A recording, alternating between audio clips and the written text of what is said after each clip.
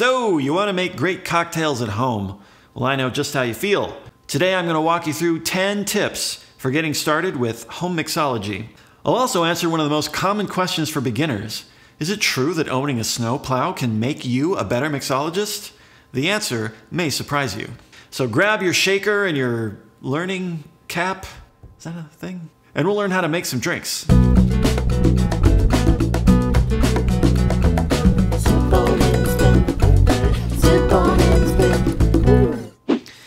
Welcome to Sip on It and Spin.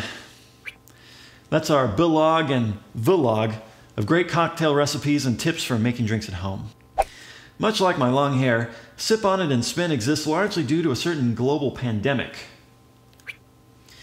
Oddly enough, our interest in making cocktails really escalated when we couldn't leave our house. So, I'm going to show you how you can get started, and if you stick with us, your mixology game will evolve alongside ours. This is our drinking journey together. Well, I'm sure you're anxious to start. You're probably shouting at your screen right now, just get to the tips. Hashtag just the tips. So here are 10 tips for beginners, in no particular order. Number 6, how to measure. The easiest way to get started is to use a standard measure or jigger. In the US, one shot is 1.5 ounces, usually.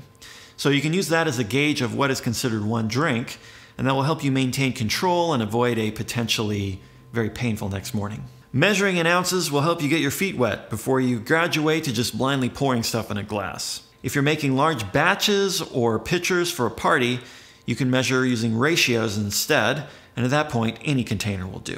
Number 8, shaking and stirring. James Bond famously preferred his vodka martini shaken, not stirred. Various articles explain that this is actually not the best way to make a martini, and that 007 is drinking a clouded, diluted mess. So, how do you know when to shake and when to stir?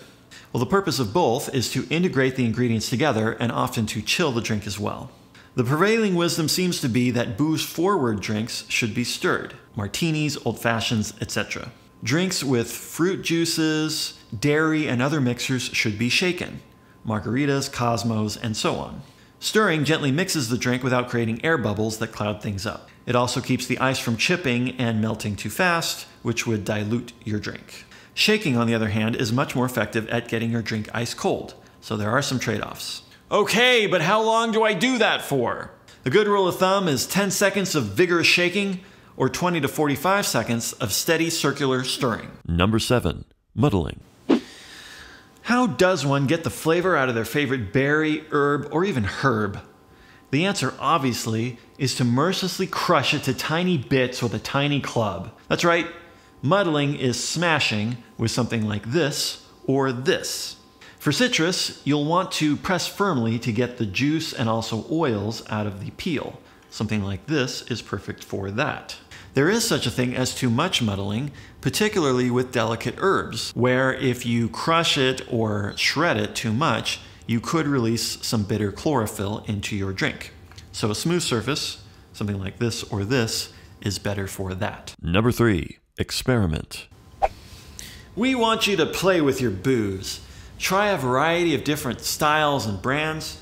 Often you can find little samples like this, so you don't have to commit to a whole bottle. A fun thing to do is a little blind taste test with friends. Have someone pour samples and then number them for reference later.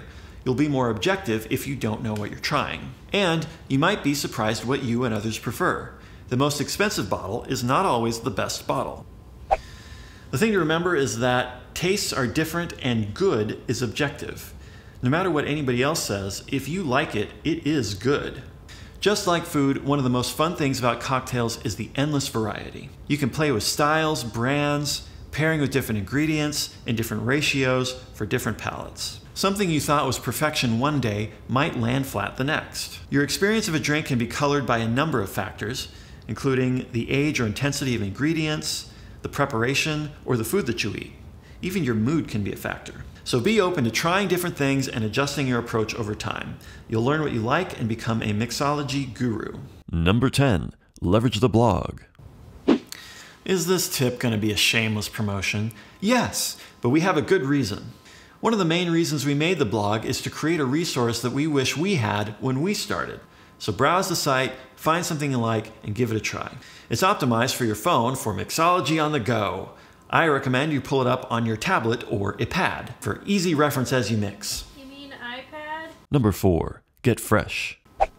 Use fresh stuff. It's hot. When the recipe calls for lime juice, squeeze it out of a real lime. It's better. Need to muddle some mint or rosemary? The fresher the greater. You really should have a dedicated herb garden for your cocktails. Or just buy it at the store. That's good too. Number 9. Keep it light, bro. Why so serious? It doesn't have to be perfect. If you need to loosen up, try having a drink before you make your drink. There's a lot of information and opinions out there about the right way to make certain drinks. It's good to take it in, but don't be overwhelmed by it. Your measurements don't need to be absolutely precise. It's all about finding the right balance for your taste and your guests' tastes. Balance in all things. Namaste. It's namaste. Number 2. Second opinions. Collabs or fabs? Didn't work. Collaboration is fun. As you're making your own drinks or developing your own recipes, have others try it and give you feedback. Their palate might pick up on something you missed, or they may be able to tell you about something they think might be lacking. New perspectives may inspire you to try something different. So don't be too quick to discount your weird cousin's opinion just because he lost a sense of smell in that unfortunate stamp collecting incident. Number 5. Functional garnish. Sure, a nice lime wedge looks swell, but it also serves a purpose. When you're using fresh ingredients, and citrus in particular, the strength of the flavor can vary from fruit to fruit. Giving your guests a wedge will allow them to adjust the balance to their taste. Now that's not a hard rule for garnish. Certainly a nice presentation can make a drink more enjoyable. Like a wheel, for example, looks very nice on a drink, but it's hard to get any juice out of there, so it's really more aesthetic than functional. Really what I'm saying is that your garnish can be more than just pretty. It can be functional.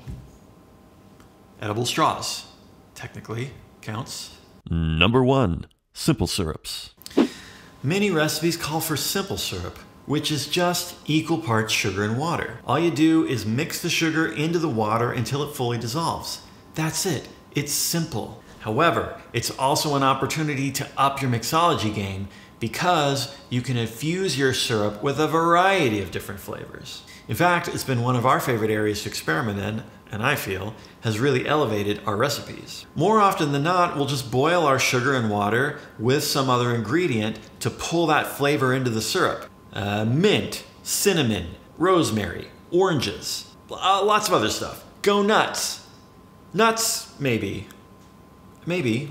You can often use brown sugar to make your syrup richer, which is often our preference, depending on the drink. Well, those are our 10 tips in an admittedly confusing order, and that's a good place to start. There's a lot more to learn and many more cocktail adventures to have. I sure hope you'll join us on our journey, but I won't beg. Okay, please! So, what can you expect from the blog and vlog? New recipes for one. Check the site often to see what we've been mixologizing lately. Once a week-ish, probably. We do have full-time jobs. Instructional videos. I'll walk you through how to make a number of cocktails in video form, so you don't have to read any words. And we might even make a few friends along the way. Was that a wink? And one more thing before we wrap up. I promised you an answer to an important question for beginners. Is it true that owning a snowplow can make you a better mixologist? No, it's not.